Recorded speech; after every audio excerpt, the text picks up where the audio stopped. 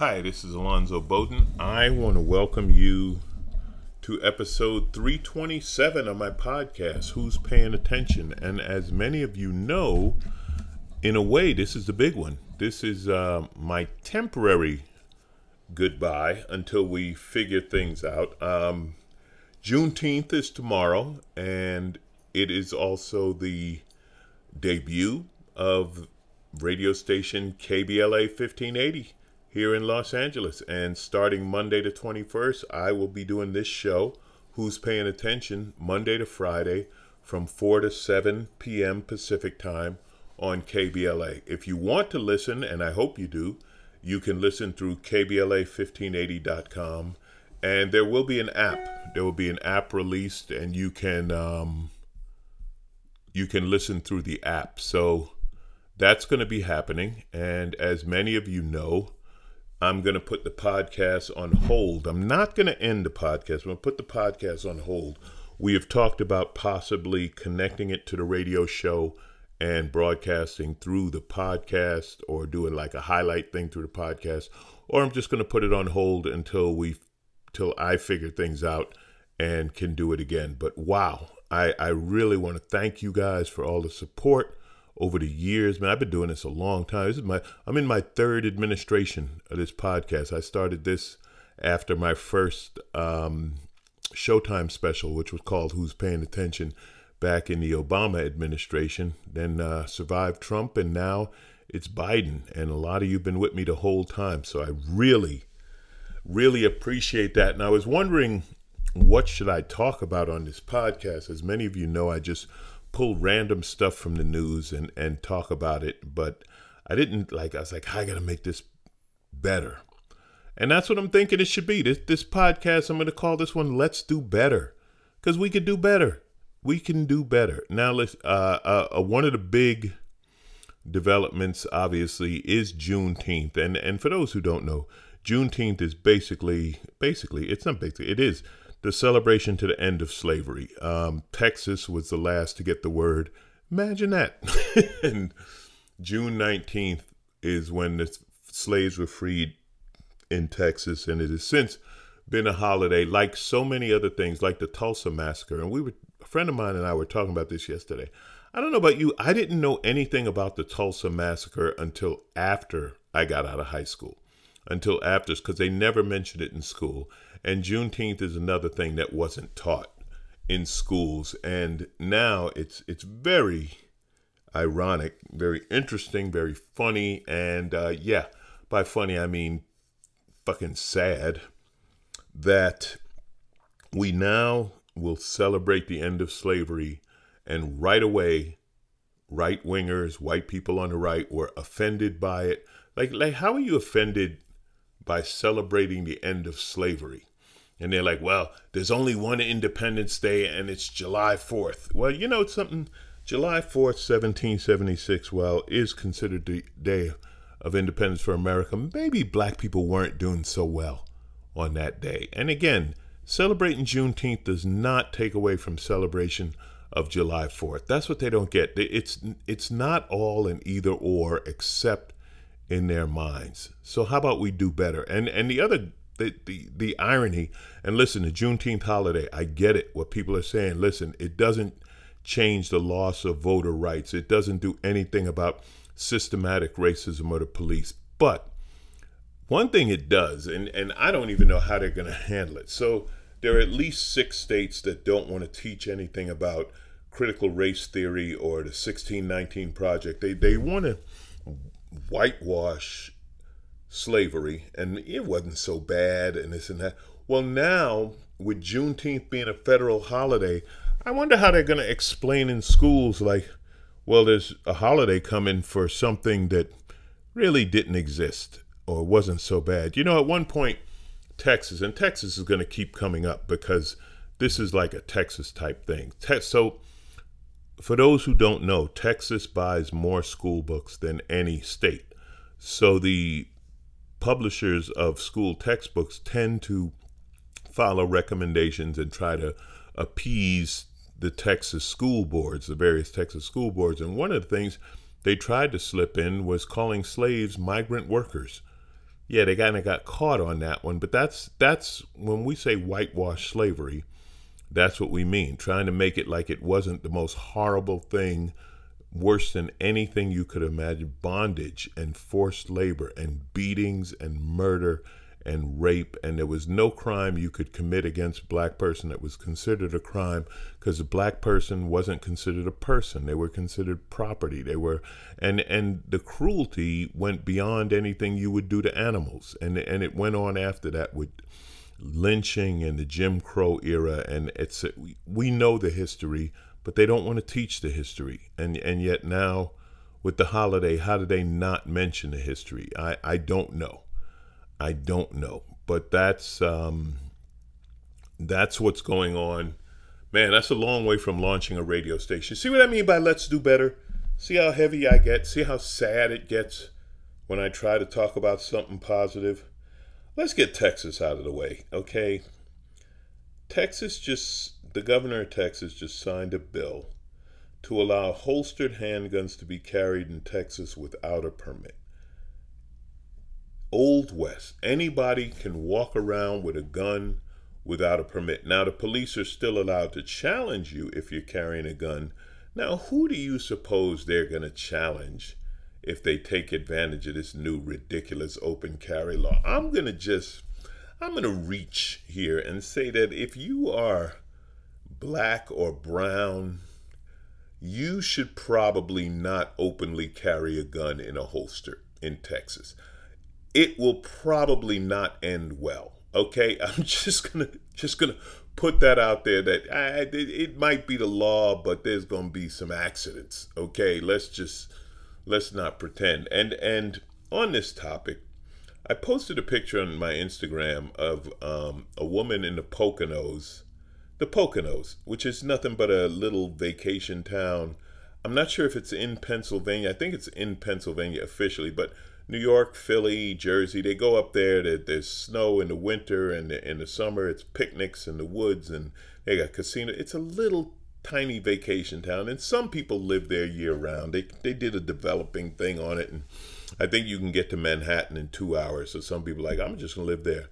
And this woman's in a grocery store with a gun. It looks like the gun is tucked in her waistband, and she's reaching for something in a cart, and the gun is obvious. You can see the gun.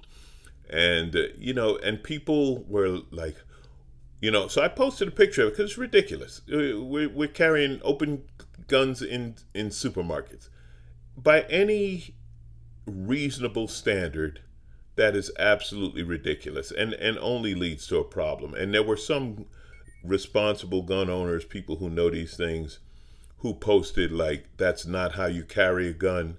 If you have a carry permit, you don't carry it open, you conceal it.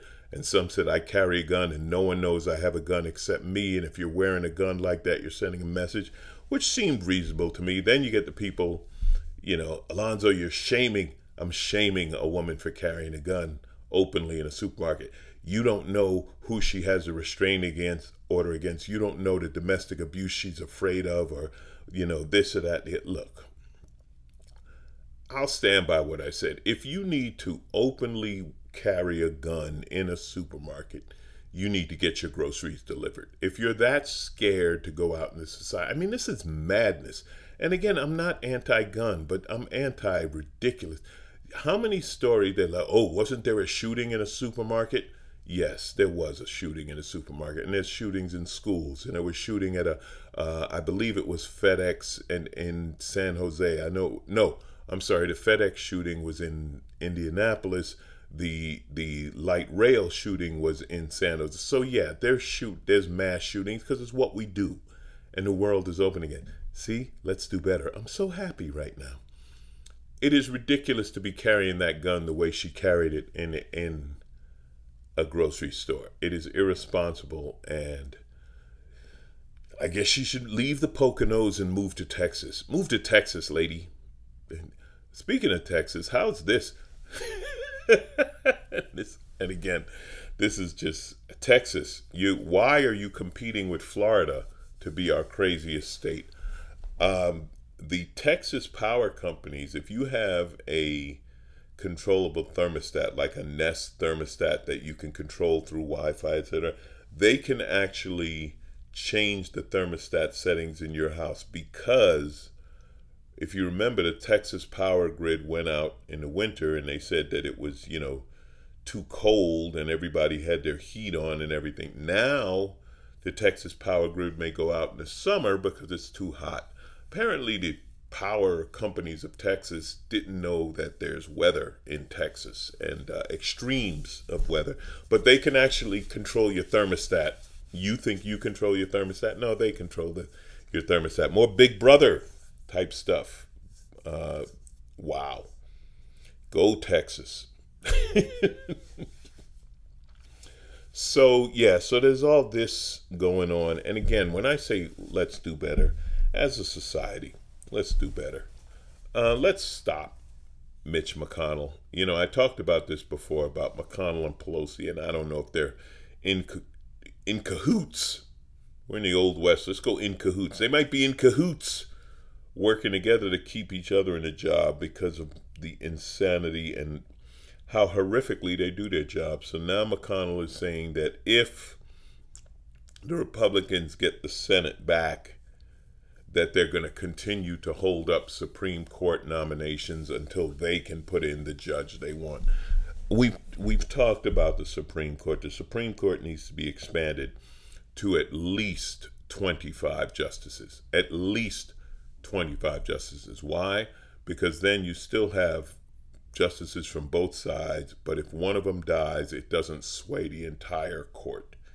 So I wish the Democrats would work on that. Democrats got work to do. They're trying, and Biden's standing up to Putin, and they showed pictures of the body language. Putin sat with respect to Biden as opposed to petting a lapdog when he was talking to Trump. So we are getting some credibility there, but the Democrats need to do away with the filibuster, just stop the filibuster, and they need to do something with the Supreme Court, not to get the power back, but to balance it for the future, to get it back to what it was supposed to be. It was supposed to be an independent body that would make sure legislation complied or was in line with the Constitution and the will of the people.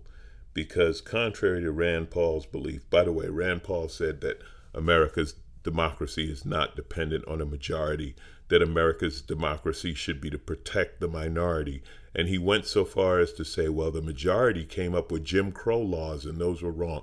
I know, it's unbelievable. It's mind-boggling. It's bullshit. And you know what a democracy means? It means that everybody votes and the majority wins. That's what democracy means. Okay, and everybody votes, not just who the Republicans think should vote. So, yeah, there's all of this. I've said it before and I'll say it again. I'm cool with Joe Rogan, okay? And yeah, and I've been on the show a few times. I've known Joe for over 20 years. I love Joe. And Joe says things that I don't necessarily agree with, but I don't say Joe's a racist. Joe allows a lot of conspiracy theorists and right-wingers on his podcast. That's his right. That's okay. But every now and then, Joe says something that, and it's very simple, and he's right. And in Joe talking about the insurrection on the 6th, and he talks about there should be a commission to investigate, and he says, I think it's really important. And one of the reasons why I think it's important, because it highlights the reasons why a guy like Donald Trump is so fucking dangerous, because a guy can incite a bunch of morons to do something really fucking stupid. So that's a pretty good description of Donald Trump. Dangerous because he can incite a bunch of morons to do something stupid. And we see they double down on the stupidity, and now they profit off the stupidity. The guy who is sitting in Nancy Pelosi's office with his feet up on the desk sells pictures of it and is just... So, good on you, Joe. You nailed that one. More Texas. I just go through the news, And Texas keeps coming up. Florida's having a good week. Florida's like, have you seen Texas this week? No, really. Have you seen Texas this week? Headline. Just the headline's enough. Texas man who declined COVID-19 vaccine speaks out after undergoing a double lung transplant. Really. So I guess COVID is real. This guy offered the vaccine in January because he was at risk. Nah, I don't need the vaccine. It ain't real. It's just a cold.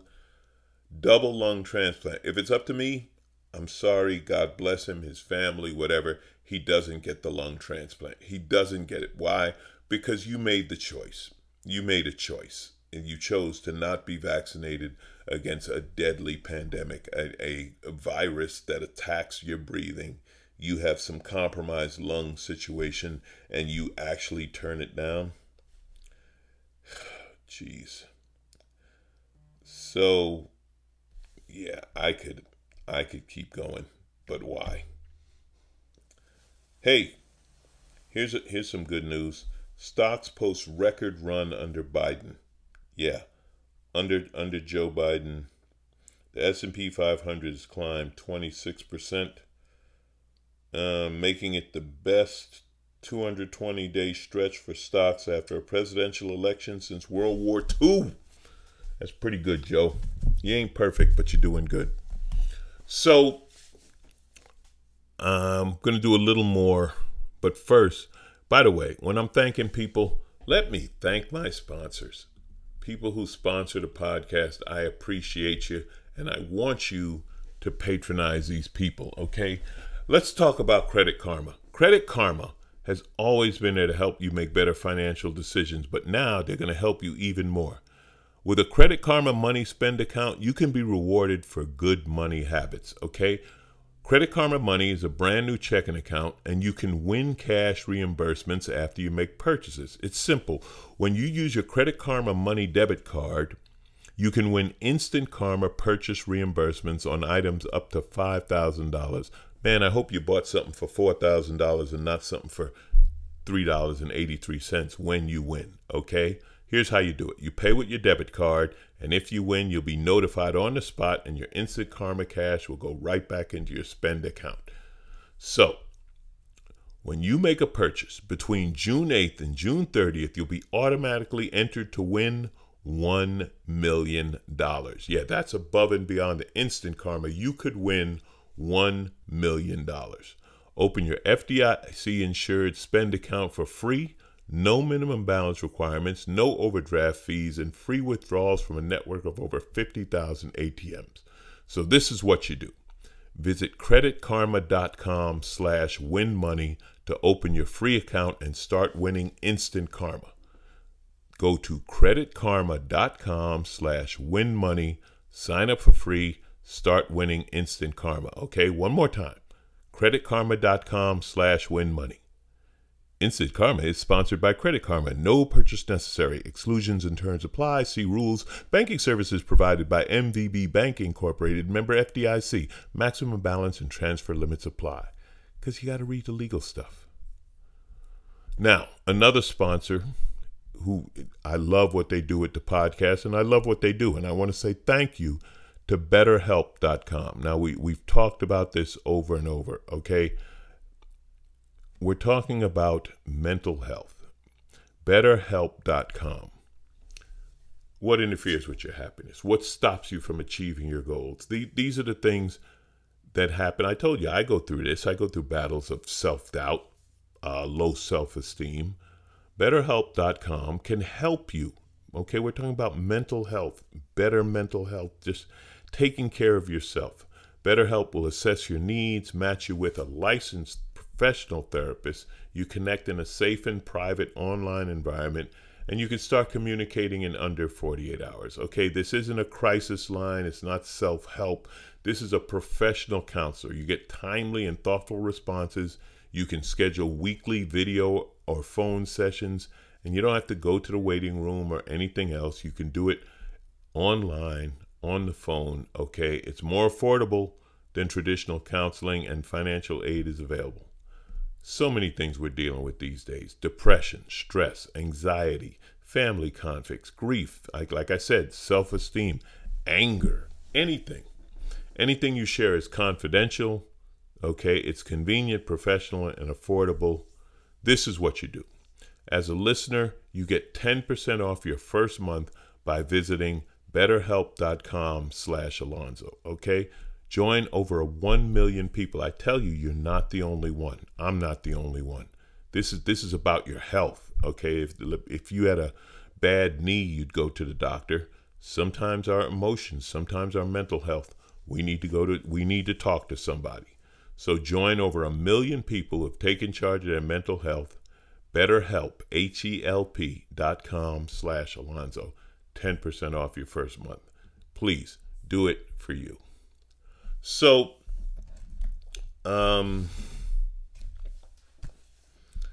there's still so much going on, but I said we're going to try to do better, and I really hope that we do. Here's a random story that I just enjoyed. Okay. Here's a wealth secret of the super rich. Are you ready? How the super rich get rich and stay rich. Be born into a rich family. Yeah, that's how you do it. Okay, enough of this pull yourself up by your bootstraps, buy some Bitcoin nonsense. No, what you do is you get born into the richest family. Okay, 10 of the richest families in the United States, including like the Walmart family and the Mars family that does candy bars and stuff like this, they saw their assets balloon. Get this. An increase in their combined wealth. This is 10 families. An increase in their combined wealth of over $136 billion in 14 months. And again, we say billion like it's nothing. $1 billion is $1,000 million. Their money has gone up $136,000 million in the past 14 months. You're working? What the hell is wrong with you? You should have just been born a Walton. Okay? You should have been born a Walton, because Sam Walton in 1983, he founded Walmart. The family was worth $2.15 billion, 1983. Now, $247 billion. Yeah, Walmart's put everyone out of business. If you live in a small town, there's no small town stores anymore. There's a Walmart. The Mars dynasty started in 1911. That's when they first made the Mars bars, Milky Ways, and whatever other candy we eat. In 2020, family's worth $94 billion. You're working. Why weren't you born into the right family? If you were born into the right family, you wouldn't be listening to me right now. Your family would be worth $94 billion, and you'd be able to kick back. All right? So, the secret to being rich, boys and girls, be born rich. And when they talk to you about how smart they are and what they did and blah, blah, blah, just remember, they were born rich. Few earned it, but the best way to do it, just be born rich. Okay, that's enough. I want to send a special thank you to some people who've been really supportive and helpful over the years that I've done this podcast. So my cousin Alex, I love you because you always check and keep me honest. Angela in Ohio, always supporting me in the podcast. Thank you. Florence down in the Carolinas. Florence claims her spot as my #1 fan. And Florence, I ain't going to argue with you because you are fantastic to me and I appreciate the support. Ramon Islas. I will use his last name because Ramon is one badass percussionist who plays with the band Chicago. You've heard of them. He's an old friend. He supports the podcast. He also is a big supporter of the Dodgers. And even as a Laker fan, he supports me on the Clippers. So I got to love my man Ramon. And Mark up in the Pacific Northwest, who sends me articles all the time.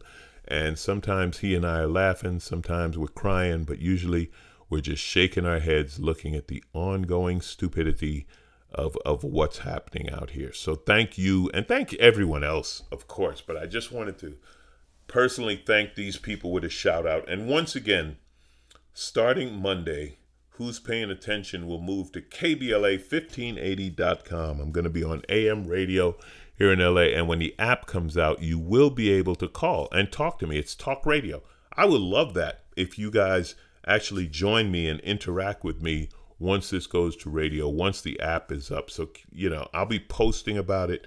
I'm on Instagram at ZoFunny, everywhere else at Alonzo Bodden.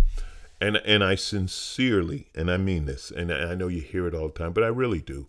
Thank you guys, man. Thanks for the support. I love what I do, and I love the support you get. Listen, I joke about my notoriety, my level of fame, not being super famous and not being a household name and all of that, and how I wish I could get canceled and maybe get one good scandal to move me up the chart on my Q rating. But all of that aside, I so appreciate you people who listen and email me and chat and do whatever to support what I do. You've told your friends about me. You've come to see me live. Every live show, there's some people that are like, hey, I'm paying attention. Thank you so much for that. I love my job. I love what I do, and I'm going to keep doing it. Right now, I'm here in the office. The Hulk is quite comfortable sleeping behind me because that's what he does. He's a welcome addition to my operation. For those who don't know, he's my Great Dane puppy, growing quite rapidly. Go to ZoFunny on Instagram. You'll see pictures of the Hulk. He's up to 6 months, and he just broke 100 pounds. He's a big dog, and I love him. And I love you guys. Thank you so much for the support. I'm taking a break. I'm not going away. Who's paying attention? You are. And tomorrow night, on Juneteenth, I am going to be on MSNBC. How cool is that? I really look forward to that. I'm going to be on a show, and it's called The Week with Joshua Jackson. It is 6 o'clock Pacific time, so 9 o'clock Eastern time, MSNBC, and it's going to be great. And it looks like my other favorite Alonzo is going to be on there, Christella Alonso is going to be on there. I love Christella. She's great. You guys are great. Thank you so much. Who's paying attention? You are, and I will appreciate it. Texas, do better. Get your act together. Thank you. Be nice to somebody. Be nice to yourself. Take care.